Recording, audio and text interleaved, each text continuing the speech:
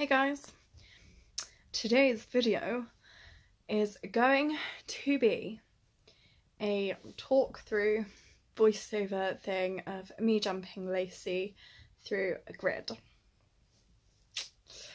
I have to say I wasn't riding great in this. Disclaimer, don't expect anything amazing because it's not the best riding I've ever done, and having too much of like a donut day, I was just like, we're going up to a jump, ha ha ha. However, there was also lots to like, which you will see. So basically the grid was set up as a pole on the ground, like a ground line, on a trot stride to a cross pole, then a short one stride to an upright, so that's about 6 and a bit of my steps. And then from the upright, it was a long one, well, a normal one stride, so between 7 and 8 of my steps to an oxer. And that sort of grid encourages them to jump up and then like up on the upright and out over the oxer. And obviously the cross pole encourages more bascule, and it also helps me to ride straight. Lacey found all of it quite hard, as you'll see. I just didn't support her very well through the turns either, especially like on the exit of the grid, which you'll see that.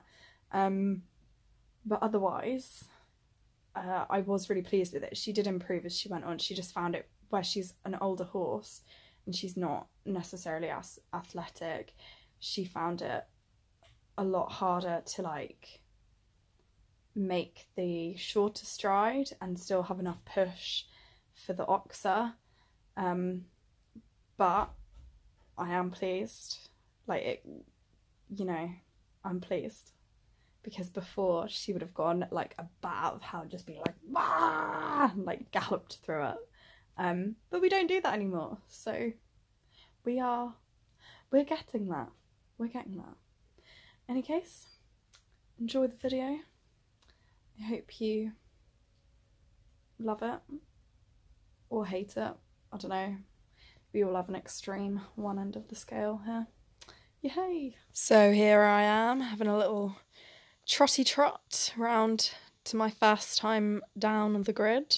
I'll get it on video. Oh, are you going? That wasn't so bad.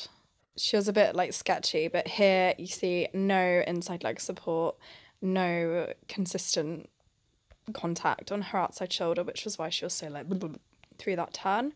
And there she just wants to spring off into canter. Oh, and this is just, you know, again, no outside shoulder support, not enough inside leg. She does do that often when she's quite excited. But I just about managed to put her back together around this. I'm sorry, I'm sick. So again, she swung out a little bit through her back end down there, which led to the crooked jump, and the exit of that time wasn't so bad because I kind of took her by surprise by turning her the other way. That's not something I'd recommend doing. You should have really decided which way you're going to turn as you're coming into the grid. But you know me, late planning. This next time through was so much better. But again, I didn't keep her straight enough on the exit, and you'll notice she went disunited around that corner. That's because she's weak on a hind leg, but I could have held her together a bit more. Now we have the second element of the grid up, which is the little upright. So coming into this, I should have had a little bit more trot. She was slightly behind my leg, and then she goes, no. Luckily, I managed to get my leg on in time to save it. I was just like, there's no way you are going to stop at this. And it did kind of take me by surprise, not going to lie. I sort of had drifted off to sleep and gave her the benefit of a doubt a bit, and I shouldn't have done that. And again, I should have been a little bit more prepared than what I was. Yeah, that was just really embarrassing and super cringy. Hey ho. But this one is obviously the absolute worst.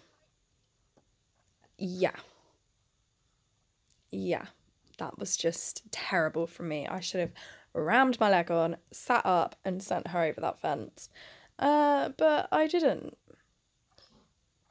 Thankfully, I did save it through here, and she came out very straight, which was shocking considering how I'd ridden 3 seconds before that. So I came to the grid as it was one more time just to instill the positiveness that was my go through it before that. And again, she was really good. So I was really pleased with that one. So now the last jump of the grid is up.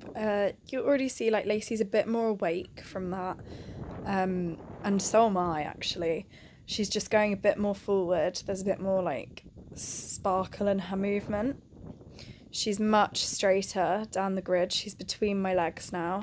Finding it hard to pick up for that upright, but she goes beautifully over that oxer.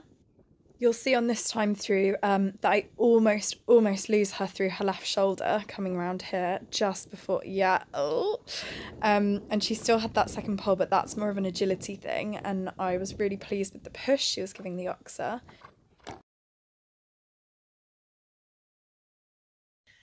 So to finish, I'm just going to ram a clip of me and Finley going through that same grid earlier that day, except it's up a bit, it's a little bit bigger, just to show a horse that's a bit more agile and adjustable going through it and what it should look like. You really see him sit back on his hocks before the upright and then push for that oxer, and you'll see his back end is just insane over a fence. And it really helps them get that push and that lift. So definitely recommend this grid if you want help with encouraging your horse to bascule and make a shape more. Yeah, I had so much fun on both of them.